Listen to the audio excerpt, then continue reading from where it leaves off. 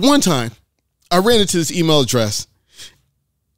Well, before, back then you exchanged emails. Like, you didn't do the picture first. Right. First, you found out if you were interested. This girl's email was Chocoholic Yum. What the fuck?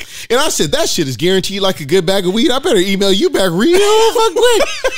Oh, Chocoholic Yum. Yeah. Oh, shit. She like honey like the brown sugar. Sorry, it took me a minute to put that together. She wanted to be sired by a mandingo. she wanted to give away some fucking reparations all in her bedroom. This motherfucker was like, let me tell you.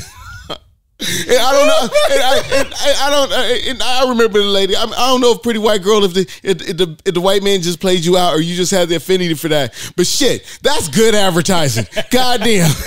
What's that? Wyman Kennedy up here with the big advertising place? She needs a fucking job with them. Chocoholic Yum. Hey, I gotta tell you one thing, girl. If it looks brown when it comes out, it ain't right.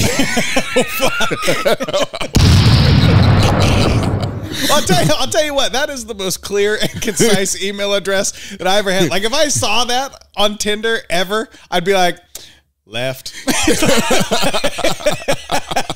I am too white for this bitch. That is an award-winning advertisement. Award-winning advertisement for your vagina. Thank you. Come up here and accept the award for advertising your vagina to black men well. Dude, that... Didn't he get that girl like advertising rap albums or weed stores or some shit? I don't know what she's up to now. She was doing things very well back then. No, that's what I'm saying. Like, you are advertising queen of the fucking West Coast. You put her on like a rap album or a weed store, that is blowing up. It's going platinum. Well, that motherfucker had to find out it didn't melt in her mouth. Or your hand. Oh my God. Dude. Only big Hershey bars. Let it go.